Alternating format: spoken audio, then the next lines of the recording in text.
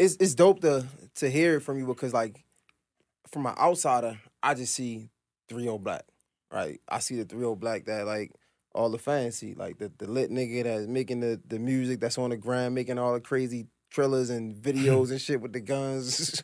I see that nigga like. By the way, I'm pretty sure they like water guns and shit. Like, nah, they real. All my guns are my name. I'm a smart nigga. Oh, I mean, well, you can say every single one of them. I don't do nothing wrong. Like, I don't break the law. Like, I don't want to bother them people. How you feel about the niggas that be rapping and like is not on the same time? What with the guns? Yeah, I can't say nothing because I've been there. I've really been there, so I really can't say too much. I didn't really used to like doing that. I used to let people, like, older people, and they be like, y'all got all this, y'all need to do this. But back then, I was like, I don't care.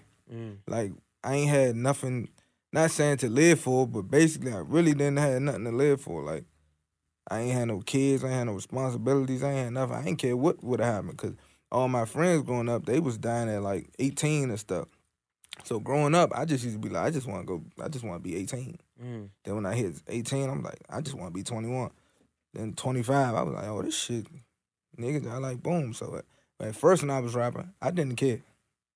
So I understand, because that's the mindset that DC kids be having. It's getting younger and younger now. Like, not just DC. We got crazy. A 5-year-old just shot somebody or something like that. Like, DC, OC right now. So I be kind of understanding because I used to have that same mindset. Like, whatever happens, happens. It's crazy, like, we talk about, like, not getting a fair shot, man, because it's like, in the hood, like, that's all we was thinking. Like, you lucky if you turn 18. You lucky if you turn 21. They saying this. So I could picture, like, you, like, just trying to make it to 18, trying to make it to 21, really just doing what you think you got to do to get out of your environment. Like, getting jobs and stuff, I was like, I used to be like, honestly, I don't think I'm going to be here that long, so what's the point of me getting a job? Like, I'm not working. Damn. Like, nah. But then the older I got, I was like, oh, it's time for me to do something. Like, so I started getting little jobs and stuff like that. But I mean, so you've been a prominent name in the DC, right? In DMV, DC. When you see young niggas coming up there, even though you say you can't say nothing because you've been there, but you can say something because you've been there. Oh, no, I can't. I'm not that I can't say nothing. I can't judge them. For sure.